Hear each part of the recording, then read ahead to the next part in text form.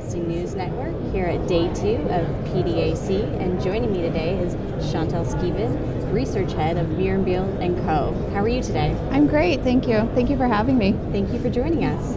How has the conference been for you so far? It's been really great. I think yesterday we did a lot at the letter writing day, and then we have spent some time on the floor just talking with individuals, investors, gold mining companies, so it's always exciting to see what everybody has to say, what they're thinking, where the kind of the new things are going. Right. So I'm going to talk a little bit about gold to start off with. Now, it's obviously doing much better this year than it did for the majority of 2018. I was just kind of wondering, what do you think the catalyst behind that is, and where do you see the price going for the rest of the year? So in 2018, we really saw at the beginning of the year gold actually did well, and then in about March, you saw it start to go down, and we really think the reason that it started to go down was the change in the start of the trade war. And when they started talking about all the tariffs, and the US dollar became kind of a safe haven and went up, and gold and the US dollar are usually negative correlated. So if the US dollar is going up, gold goes down. And that's really where we think 2018 kind of went, why gold went down in 2018. The difference we see this year is that the US dollar, we think, is going to start its long-term downtrend. We think it's in a long-term downtrend, that it's going to start going down again. And you've even seen in some of the things coming out recently about the trade war that they're really looking at currency manipulations, kind of putting that part of the agreement between the China-US. And that was, one of the reasons we thought even before, is that was a big campaign promise of President Trump's, was, we're going to devalue the dollar, because he actually, that's the way you kind of start to get things back in balance.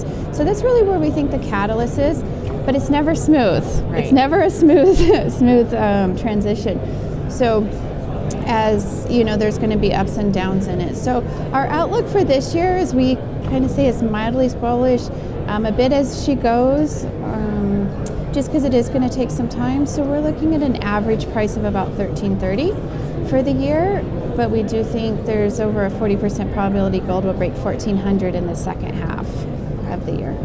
And we're talking about it here today, and you mentioned it yesterday in your letter writer presentation, that the US dollar is overvalued and it needs to decline. That's right. What catalysts need to be in place for that to happen? And do you think this will happen within this year, or it's more of a long term? Yeah. So I think it's going to start this year. I think we're looking for it to come down, especially against the Asian currencies, as part of the trade war agreements, as part of kind of the rebalancing, as agreements start to be put into place. Some of the gain that it saw last year will start to kind of dissipate a little bit of change into diversity of other currencies into gold. So I think it'll start this year, but not be dramatic. So I'm not expecting it to, have a 30% decrease or anything.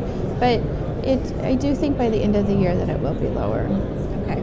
And while we're talking about gold, a big gold news story right now is Barrick's bid for Newmont. I just wanted to get your thought on that. Good or bad? So, one of the things is that we were actually talking about this with somebody yesterday, is that you have, the companies combine and, to try and make bigger companies so they're more attractive to large investors. But the thing is the gold markets itself and the whole gold equity markets is so small that even if they all combined, it's still not going to make a huge difference as far as the large investors being interested in them. So, as far as good or bad, I think, anytime you have companies that are larger, then, you can get some economies of scale in some areas. But as far as, really attracting like large asset managers, I think it's still, the industry's just not quite big enough. There's only so much gold in the world. Right, that's true. Yeah. Since we were talking about M&A, do you think that is something that might happen within the silver space? We don't cover silver really so much. We pretty much, we love the gold side, and we spend a lot of time on that. So that's not something that we really cover very closely. So probably leave that for someone else to answer for Sure, you. yeah, no worries. And so I wanted to also ask you, I know that you cover gold. What are some of your top stocks for 2019? What do you think are some like secure investments? Yeah, so that's also another interesting question because we don't pick stocks ever. So we stick to the gold analysts, and the reason is because we really believe that if we get the gold price right, if you really understand where the gold price is going, then that's really one of the underlying fundamentals for the gold equities. So most of our clients are gold companies and asset managers, and so the gold companies are their own stocks. The asset managers are picking the stocks. So we really focus on studying the gold price, predicting it, forecasting it.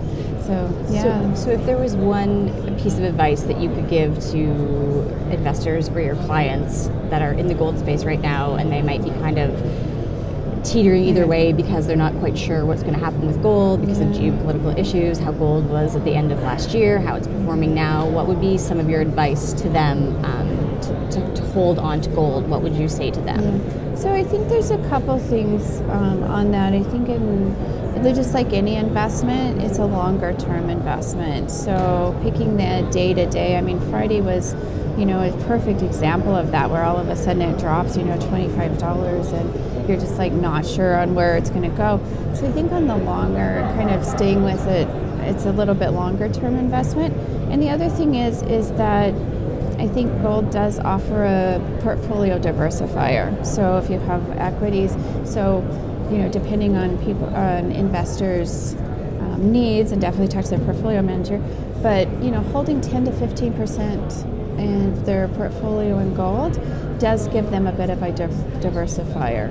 And so that's kind of our biggest advice is, keep a little bit of it. And we kind of joke is, because a lot of times gold is negatively correlated to equities, we kind of joke is, hold 10 to 15% and hope it doesn't go up too much, right? Because, equity markets come down. But in all reality, it does offer a value and a asset that other investments just don't have.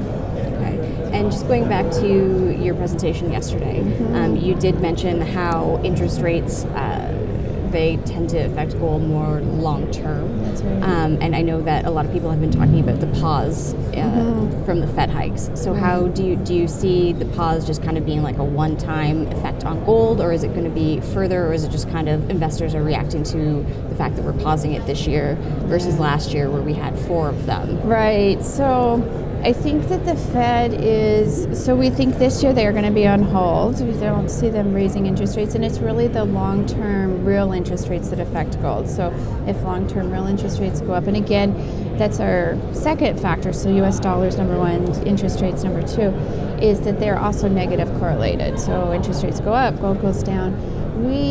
Because of all the debt levels of U.S. governments and individuals, so in Canada, we're really dealing with an individual debt level, high debt to income levels, U.S., of course, government debt. So we really see kind of that new paradigm where central banks are a little bit restricted on how much they can raise interest rates.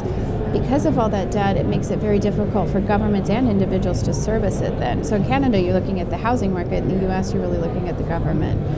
So we think a pause for this year, probably even, really slow into next year. But I do think that we are going to just see lower interest rates in general. And you've seen the Fed come out and even say we want inflation to be even higher because we've been so low for so long. And that's definitely a gold positive if they actually do let that inflation run higher. And inflating debt away is a way governments kind of deal with their debt many times.